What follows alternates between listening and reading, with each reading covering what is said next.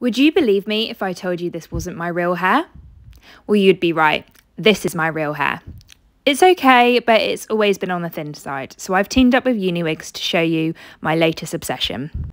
This is not a wig though. This is a hair topper, specifically designed for people with balding patches or just generally thin hair to create a natural volume and thickness.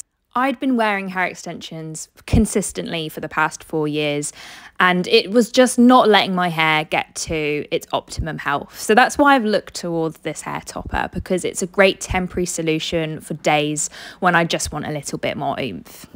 It simply works by just placing on your head and using the pressure clips to secure it in place.